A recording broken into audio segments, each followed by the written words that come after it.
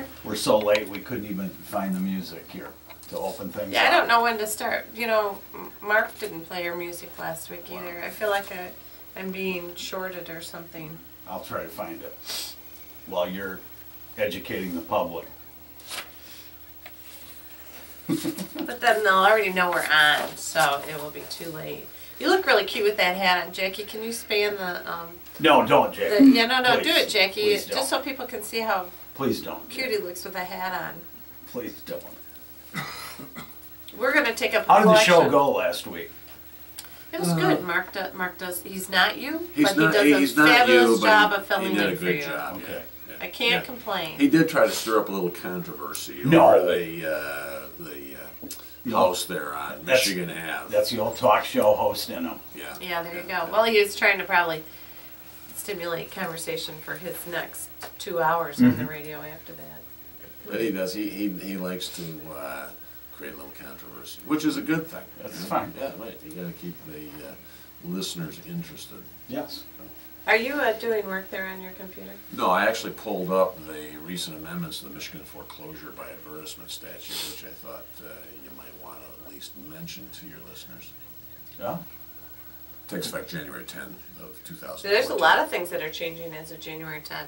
Jackie, you're going to have someone on the show that will discuss that. Well, I mean, this one is important because this has to do with foreclosures and the right of the lender or whoever buys the property at the foreclosure sale to go in and inspect the property periodically, give notice, and to evict the occupant sooner than the period of redemption. Well, go for it. Tell us all about it. Oh, all right. I thought you wanted to talk about something else today. Well, but you already started the conversation, so forget about what I want to talk about. Sure, here you go. Amendments to Michigan's foreclosure by advertisement redemption statute become effective January 10, providing sheriff sale purchasers a potent new tool to review real property during the redemption period and possibly shortening certain redemptions, as noted in the statute. So if someone's not taking care of the property, they might get the foreclosure redemption period might get shortened. It's like you're planted in the audience, right? Here you go. That's a big audience of 4. Yeah. Well, actually, 3. Oh, it's only 3 because I'm here. I'm actually. Oh, you don't. Yeah, But so when I'm talking, aren't you in the audience? Yeah, but that's 3. After the sale and periodically throughout the redemption period, the purchaser at the sale may inspect the exterior and interior of the property and all ancillary structures. If inspection is unreasonably refused, this is by the borrower. I was going to say, what happens if I say, no, you can't get in my property? If inspection is unreasonably refused, or if damage to the property is imminent or has occurred, the purchaser, this is again the lender, who's typically the only purchaser at the share sale, may immediately commence summary proceedings in the district court, that's landlord-tenant, to get possession. What of if the lender exaggerates? Well, here you go. Again, it's like you're a plant in the audience.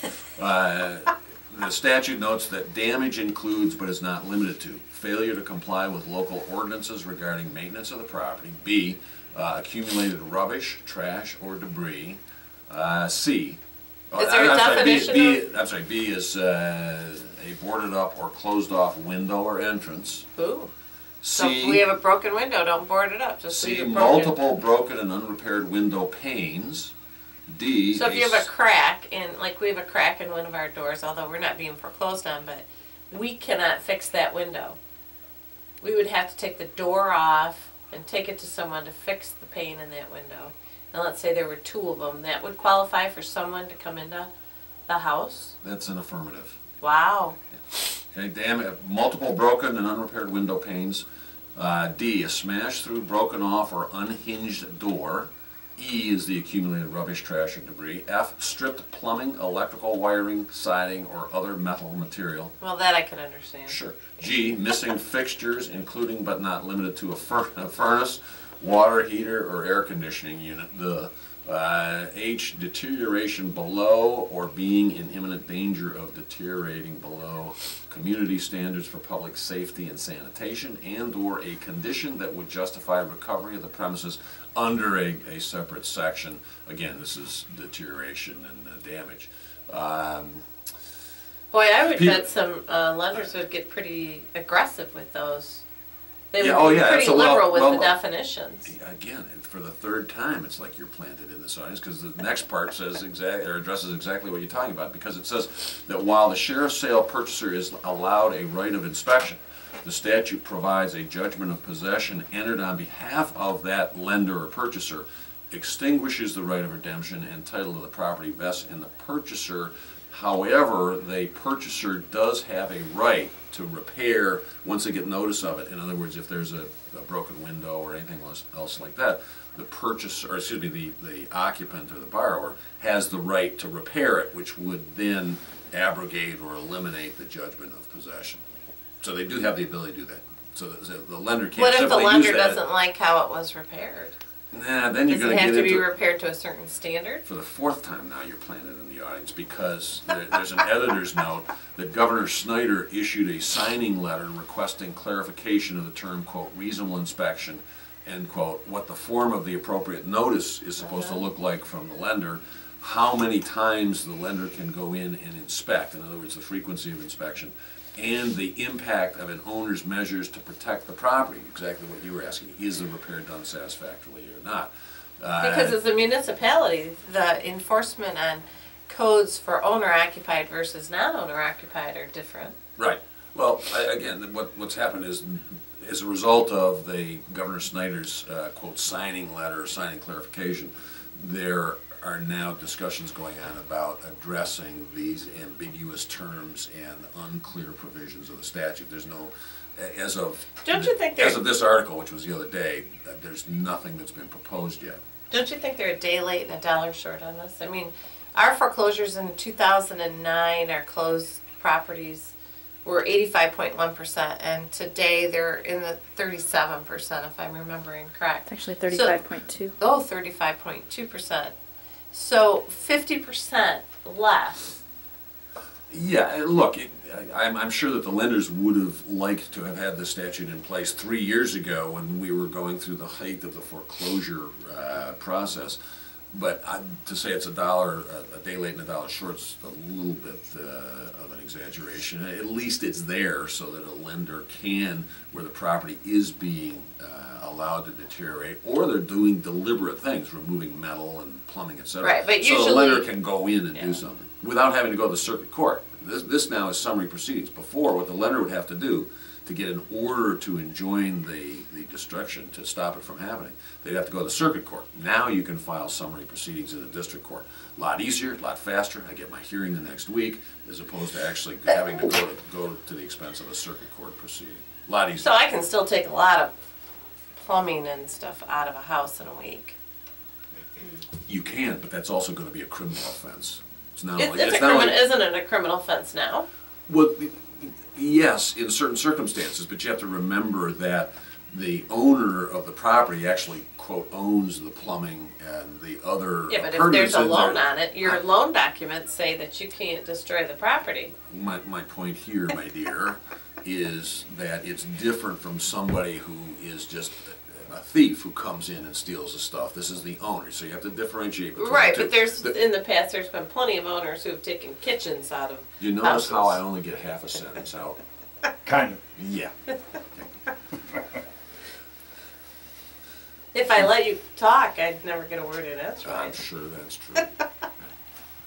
So anyway, there is a You distinction, but did you hear my story on foreclosures today? no. No. What was it? We actually, I mean, you come He's- on the alarm in the morning at 6:30. You missed it, Laura? I missed it. I'm sorry. Our radio in our, It would have verified bedroom, would have verified what you just said, that foreclosures are way down way Yeah. down, across the country. Yeah, way down. which is a good thing. And property values have rebounded faster than anyone predicted. When they were all predicting how long it would take to recoup the equity in one's home, when they were giving those forecasts 2 years ago, you know, they're talking about 15 or 20 years. The increase in values has been astronomical. Is again, I think, an exaggeration, but it's been much higher than what was originally forecast. The demand is back. There's no doubt about it. Problem still is getting mortgages. The lending market. And won't they has get been- worse? At January 10. 1st. January 10. That They're will going to be get worse. the Dodd-Frank Act. we'll have to have someone in to explain that to us. That'll be bad news. Well, You think it's gonna be that bad, Laura? I don't know. From what I don't- heard Yeah. this week from Bill George. Oh yeah, Bill George would know. In terms of the regulatory requirements on lenders with respect to Banks making won't wanna lend. non-risky, making It's gonna non-risky be, loans. yeah, Yeah, I understand. We'll, Our government is so wise, aren't they not? well, I don't know why they're in the business of real estate. They're Why is the government in the real estate business? well, again, they're tightening up something that's already correcting itself, or Mhm. other things that have been put in place are helping to correct the errors that they made when they were giving loans to subprime. Well, right, they started the whole mess. Right. And now they're overcorrecting. Yeah. They need to just stop. Stop. I'll tell you what, I'll put together a summary of what those changes are gonna be, and maybe we'll talk about it next week. Am I here next week? Well, next week is, yeah. Well, how many more Thursdays do we have? So our listeners can just stay tuned. Look forward to the end of the year. Next week's normal. Next week's after- normal. Yeah, Day after then Christmas. there's no normal for a while. Oh, okay. So we're not doing the day after Christmas? No. All right. And so next Well, week's our last I week. can't swear to that now. What's that? I think we are doing the day after Christmas, Okay. if you're gonna be here. Yeah. Aren't you Okay. going to be here?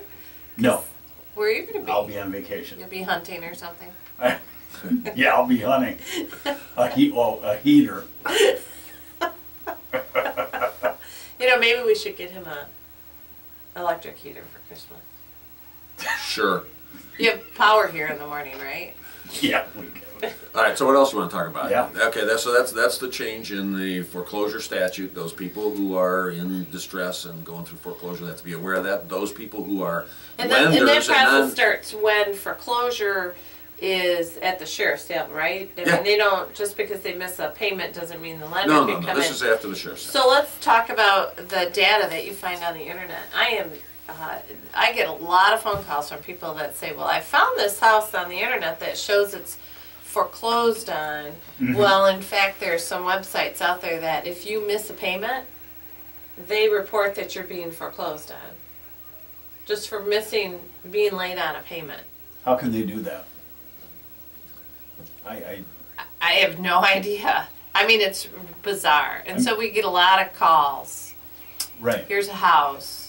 And I'll say that's not on that's- the market. It's Somebody- inaccurate. It's They- inaccurate They information. label it as pre-foreclosure. They market it as pre-foreclosure, so you're late on one payment, and these websites are recording them as pre-foreclosures.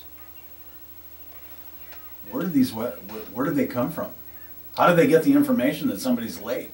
I have no idea. Well, Is that, you is that can get public that. knowledge? No, you can get off of it. If you have the ability to get a credit report on somebody, and again, there are limitations on who can get credit reports. Attorneys can get them for litigation purposes or a variety of legitimate purposes. You can't just go and get a credit report on somebody else without their consent. But you can get this information. But Laura, let me ask you, I mean, who's listing the property on Zillow or these other sites for sale? It's- You're talking about the owner? No. It's whoever's going out there and getting that data. It's not realtors. It's simply being put on the website as a property which is pre-foreclosure or foreclosure, but it's not listed for sale. Is that what you're That's telling me? correct. Yep. That's Yeah. crazy. And we get those calls often. And as a result of that, what we're seeing, what I'm reading is several associations throughout the country are starting to pull their data and not do feeds unless it's a realtor-based organization such as Realtor.com. That's going to be your most accurate database for the general public to go find out. I thought what's that if it was the on the market. internet, it was true. Yeah, I'm sure it is. Okay? Yeah. No, there's a lot. I'm of still it. grasping at straws here. How are they getting this information? I have no idea how to they this get that website. information. But every lender, every creditor, they are reporting to the credit agencies what the status of payments are with respect to the extension of credit that they've made. Whether it's And that's credit card. It's not that's- public. That's not public. No, but if you have access, I'll just give you an example. Okay. We're doing a collection case against somebody over in Genesee Circuit. This is one of the couple dozen examples. And yesterday, we ran a report through a company called TLL. I don't even know what the acronym stands for. We generated an 80-page report of Oh my gosh, it tells you, Of doesn't it tell all you the- what all the cars they've owned? cars and- they've owned, the properties that they have, some of the liabilities, not all of it, but it depends upon, we can actually do this on a menu basis. We can get Okay. stacked information. I can get it on just about anybody, but I do have to have a legitimate purpose as a lawyer. That's what I'm saying. Yeah. You have a legitimate purpose. How does somebody running a website, how did they get this information? I don't know. I don't know. I don't know exactly how they are getting it, whether or not they have a legitimate basis upon And is which it to get legal? the- I assume. I'll tell you what, that it if is. I were late on a house payment, maybe I was in an accident and just didn't, you Well, know. right, I mean, And Well, now all well, of a sudden it comes up as if there's a we're lot of reasons why you pre-foreclosures, might be it's just late on- unbelievable. Yeah. And it's a lot of work for realtors because now this inaccurate data has us chasing around to see if it is in fact something that we should be Mhm. finding for our client, and then 99% of the time, it's just not accurate But you information. do know that even if a residence is in foreclosure, the standard Fannie Mae Freddie Mac mortgage form, which comprises over 95% of the mortgage forms in use in the United States, provides that up until 5 days before the foreclosure sale, all you have to do is pay the amount that's in default and you can reinstate the mortgage, even though they've accelerated the balance due. So, I mean, I don't know why a realtor would be chasing around these properties where I've got 1 or 2 payments in default, when in fact, even in foreclosure, the owner, plus the period of redemption, I can refinance or I can. well, I sell. don't think the realtor is, the consumer is, and Right, and they're calling contacting us. the realtor. Right. Yeah, but I mean, then the realtor's sitting there trying to chase down what's Well, going on with Well, it. we're You're just trying to looking serve up- your client. Right, that's exactly right. Yeah, but the problem is they're wasting their time. Well, I but understand you don't that, know but that how until does you that, verify the data. how does that initially, how does that information get there? Get there in the first place? Right. I don't know. So the moral of the story is beware of what you see on these websites unless it's Bill says all realtor.com. Yeah, you mean I can't believe everything I read on Right. the web? I mean, Come on, Laura. even data. If a price changes on a piece of property, or if it was inaccurately put in just by mistake, it takes forever to get that righted on some of Or on a these credit websites. report? The only the best Credit report is website. actually easier to correct. Is it? Yeah, Okay. you can. It's easier file to an correct than objection. some of these third-party, non-realtor associated websites. So my recommendation is, if you need to look for property anywhere in the United States, just go to realtor.com. That's going to be the most accurate. So, Okay. with that said, are we Yeah. out of time? We are. Oh my God, time flies. Crazy. Go to our website, thinkingrealestate.com, and you can listen to this show again. You can always call us. I'm gonna do that in 10 minutes. Yeah, okay. And you can always call us. End of the year is a great time to put your property on the market because other people don't, and so you're highlighted. And people still buy real estate regardless of the time of year. Well, this is a good time. Yeah, Right. 780-3800 is our phone number. Is it fair to say a lot of people mark their houses down? I would say it's a good time to put your house on the market. Okay. Whether they mark, and That's kinda hopefully what- they're listed at the fair market value already. Can we review that next week, Bill? Yeah. The The- foreclosure or the The mortgage stuff. Dodd-Frank Yeah, sure. debacle. I'll do a little Okay. bit of research on it, come up with a summary, and then Beautiful. we can talk about it next week. See you next week. Ciao. Thanks, Nick.